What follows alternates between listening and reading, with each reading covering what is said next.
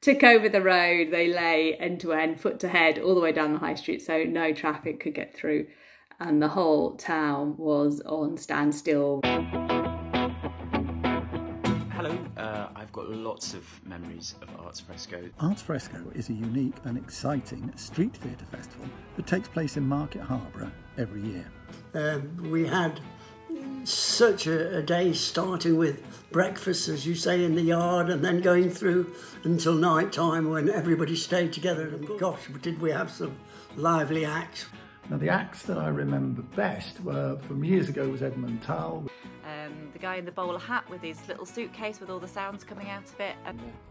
Closely followed by a lot of children, sort of enthralled by what he was doing, and followed a little bit further behind by the steward that was supposedly looking after him. I've got really clear memories of him standing outside the bank playing sirens and machine gun sounds as people went and got money out.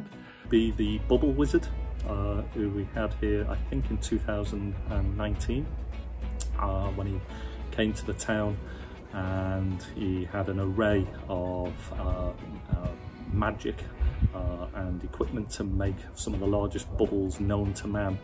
Well, there was a particular French group who were a brass band. And it was before we did the road closures. And we had a lovely, lovely French company who I adore, Les Grooms. This band arrived opposite W.H. Smith in the High Street and literally lay down in the middle of the road. They completely took over the road. They lay end to end, foot to head, all the way down the high street, so no traffic could get through.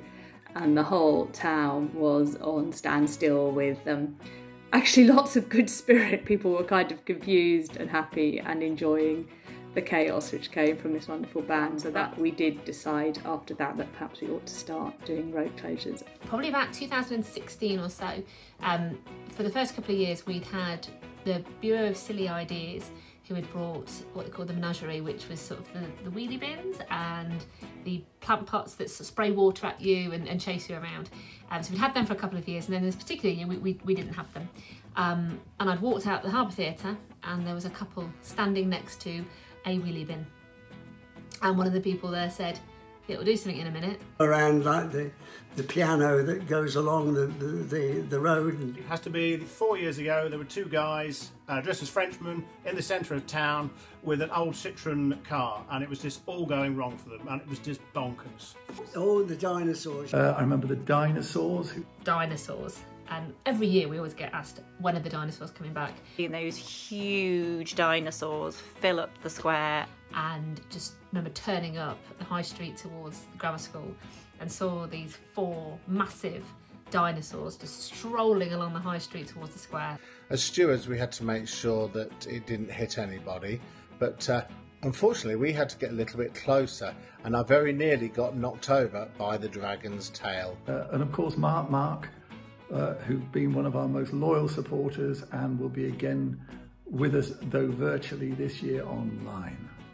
Every year brings fun and creative talents from across the world to the streets of Market Harborough, and it's a real joy to see that. My favourite memory, I think, is The Lift, which is a very small theatre company that actually takes place in a lift, so the stage is absolutely minute, and it involves the audience, it's interactive, and it's just so barking mad. The King Brastards.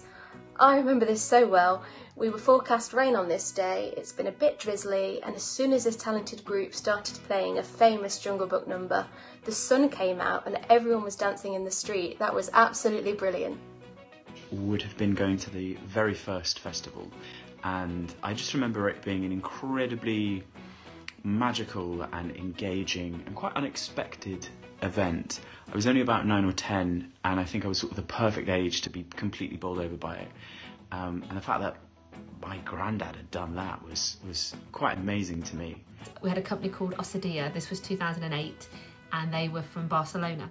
When they were in the festival, they were like flamboyant hairdressers, and they styled people's hair.